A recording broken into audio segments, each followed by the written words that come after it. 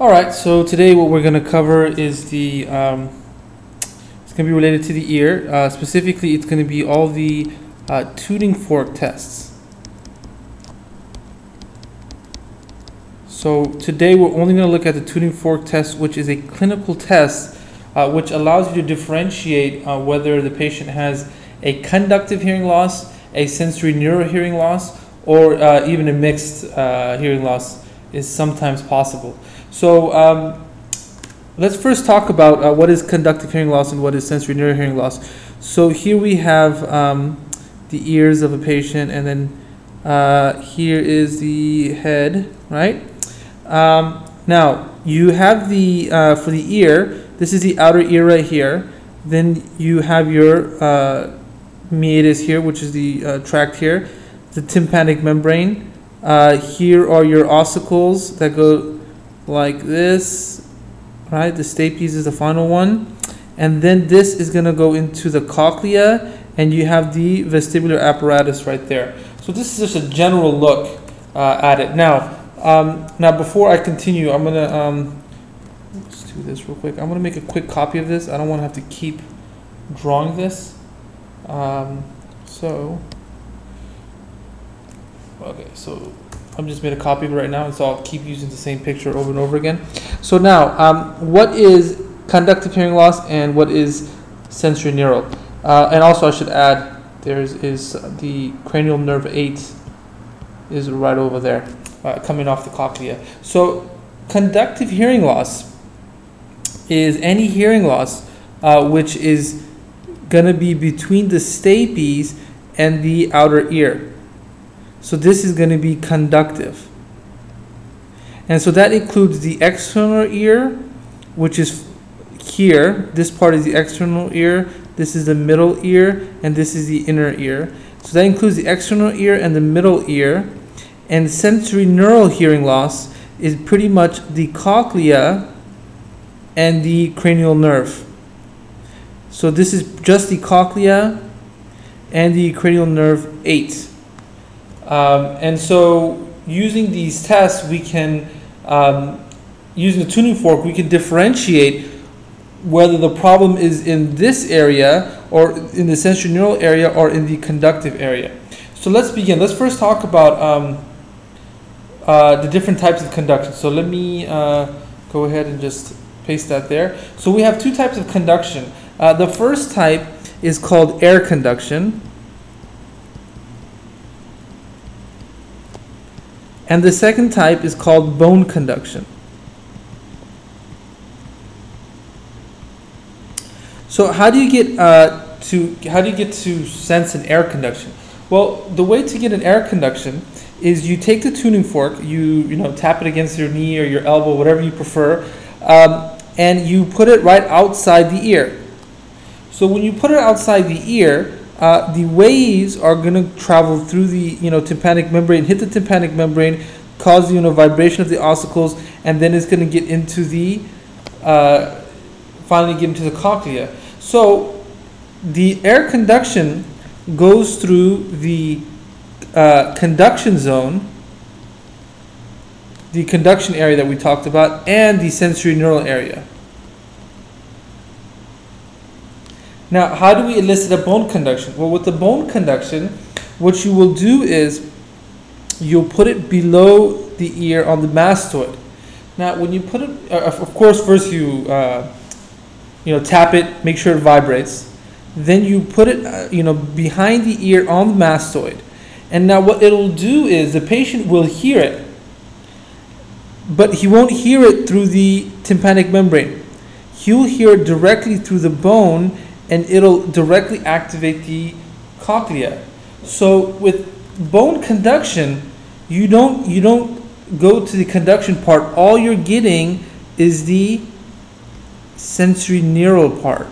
So bone conduction is only testing sensorineural, while air conduction is testing both. Now, the way I like to think about it, it does help me a little bit, is I just think air conduction only tests conduction, and bone conduction only tests sensorineural. Now, in normal conditions, okay, in normal conditions, Your air conduction. Okay, your air conduction is about 2 times greater than your bone conduction. So this is under normal conditions.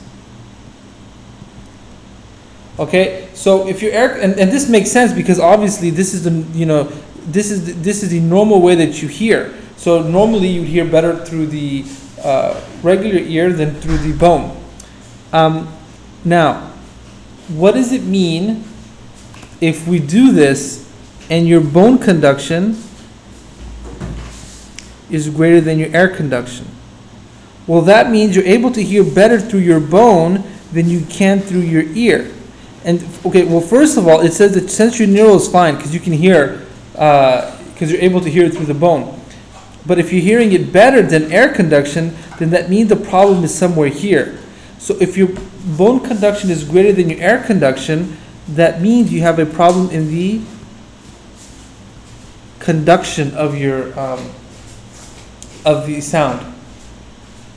Now, if your air conduction is greater than your bone conduction, then that means it's either going to be normal or you have a sensorinueral hearing loss.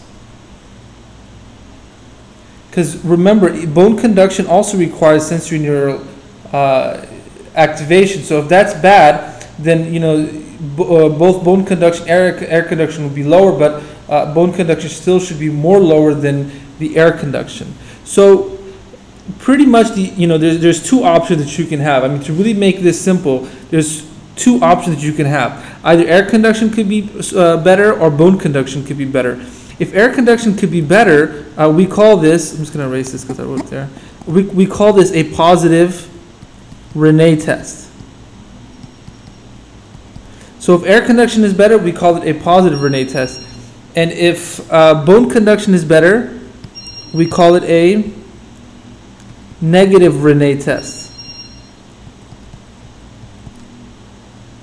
Okay, now, so if the Rinne test is negative, then that means you diagnose a conduction problem. But if it's positive, either the patient is normal or there is a sensorinural issue.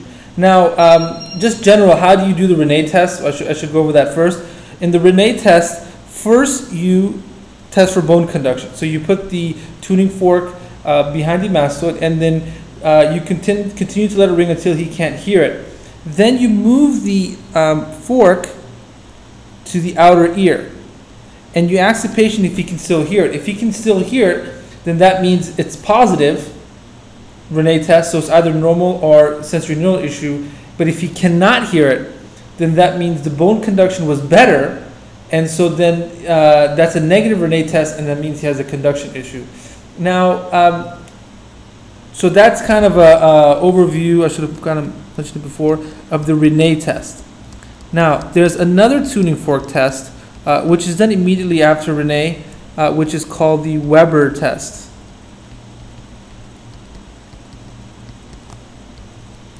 Now, how does the Weber test, real quick, sorry, we'll talk about one other thing. If you have severe damage, to your cochlea, this is severe, then you could get a false negative. Bone conduction greater than air conduction. So that's only if it's a very severe sensorineural damage. Otherwise, it's pretty safe to go. So now we can move on to the Weber test. So let me just get a quick printout here. So again, we have the head here. You have the outer ear, middle ear, and the inner ear. Now, in this Weber's test, what you do is you take the tuning fork, you strike it, make sure it's vibrating, and you put it on the top of the head. Now, if the patient is normal, then what will happen is the vibration will go to both ears. Actually, sorry, it won't go to the ear, it'll go straight, I should erase that. It'll go straight to this cochlea, and I'll just draw this cochlea real quick. And it'll go, because remember, we're not putting it at the ear, so the Weber test is skipping the conduction zone and going straight to the sensorineural aspect of the test. So in a normal situation, there will be, both ears would be equal. Both ears will hear it equally. In other words, there'll be no lateralization. Now, let's think about it.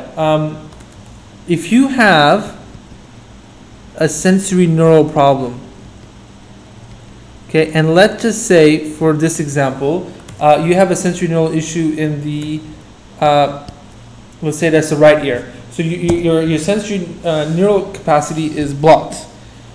What's going to happen?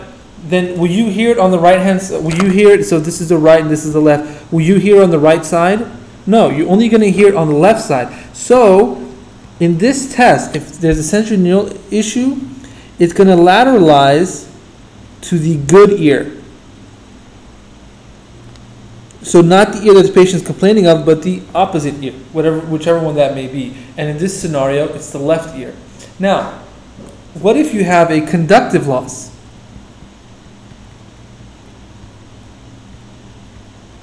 If you have a conductive hearing loss, so the entire apparatus here, so it goes like that. So let's just say that you have a problem here. Well, this is what's going to happen. Your sensorineural is working fine, right? So it will still come down. The signal will still come down and it will reach here. But you'll hear it better on this side because you don't have noise coming from this side clouding the, it's not competing with any information, whereas this one, it is competing with the information coming from the outside air and on top. So in conductive hearing loss, it'll actually lateralize to the bad ear. And so this is a good way to differentiate that as well. Now, after this, there's another test that occurs. This is called the absolute bone conduction. It's written short ABC, so absolute bone conduction. In this test, you do the bone conduction and you're comparing it. Who are you comparing it to? Well, you're comparing the patient's, patient's bone conduction with the examiner's bone conduction. But there's one little caveat here, which is important, and I'll make it in red here. The tragus, which is that little tag that comes off of your ear, must be occluded. So the ear must be occluded. In other words, you need to rule out any air conduction. So you got to cover up the ear. You got to block the ear so that the patient can't hear. And what you do is you will do the bone conduction of the patient, ask him when he can stop hearing it, and then you put it onto yourself if you're the examiner, and you will see if you can continue hearing it. Now, if there is conductive hearing loss, then it'll be the same duration. So, and obviously if it's normal, right, you guys should be both normal. So if it's normal and conductive hearing loss, then it's same duration. But let's say you take it away from the patient, you put it to your ears, and you can still continue to hear it. Then that is a sensorineural hearing loss. So in sensorineural hearing loss, it is a shorter duration. So you would actually continue to hear it, and therefore the patient's ability to hear that is shorter. So that is the ABC test. Now, the slight variation, very slight, is going to be the Schwabach test. Schwabach test, you do the same thing with one slight difference. The ear is not occluded. Now, in this one, if it's the same duration, so if it's normal, it'll be the same duration. Now, if it's sensorineural hearing loss, then it'll be shorter, just like the previous one. So there'll be a shorter duration, so the patient will not be hearing as long as you will. But if there's conductive hearing loss, then it's actually longer. The patient will be hearing it longer than you. And so in this case, maybe you want to put it to yourself first and then ask the patient if he can continue to hear it. So let's do a recap on all the different tests, because we kind of went through a few things here. So we have the Rinne test, we had the Weber test, we had the absolute bone conduction, and the Schwabach. Okay, so now let's go through the normal findings, the conductive hearing loss, and what you can expect to find in sensorineural hearing loss. So in the normal findings for Rinne, I don't like how I did that. So in the normal findings for Rinne test, the absolute the air conduction is going to be greater than bone conduction. And remember, the same thing is for sensorineural hearing loss. So for both of them, the air conduction is greater, and we call this a positive Rinne. Both of these will be a positive Rinne. But in the conductive hearing loss, the bone conduction is greater than air conduction, and this is a negative Rinne. And if you remember, I said that, remember, air conduction is for the conductive hearing loss, and bone conduction is for the sensorineural hearing loss, or in this case, normal as well. Now, let's talk about Weber now. In the normal case, there will be no lateralization, so both ears will hear it equally. In conductive hearing loss, it's going to lateralize to the bad ear, because remember, the bad ear, the sensorineural still works, and the Weber only tests for the sensorineural. But in sensorineural hearing loss, obviously the bad ear is not going to work, so it's going to lateralize to the good ear. Now, in absolute bone conduction, whether you have normal or conductive hearing loss, you're going to have equal. You and the patient will both hear it at the same time. But in sensorineural hearing loss, it's going to be the patient will hear it at a much shorter duration. And that's the same for absolute bone conduction and Schwabach's test. Remember, Schwabach's is when you don't include the ear, and the absolute bone conduction is when you do include the ear. And so even with Schwabach's, you get equal. The only difference is with conductive hearing loss, it'll actually be lengthened. So that's a quick review of the different tuning fork tests when you're looking for distinguishing conductive hearing loss and sensorineural hearing loss.